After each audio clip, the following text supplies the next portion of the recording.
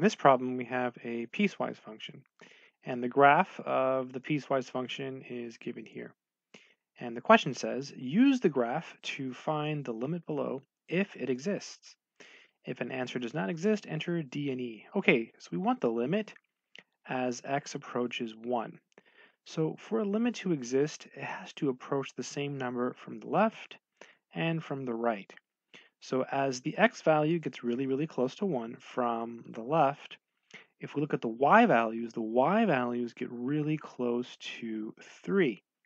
Now, there's a hole here at 3, but it doesn't matter. It just matters that when x is close to 1, the y value is close to 3.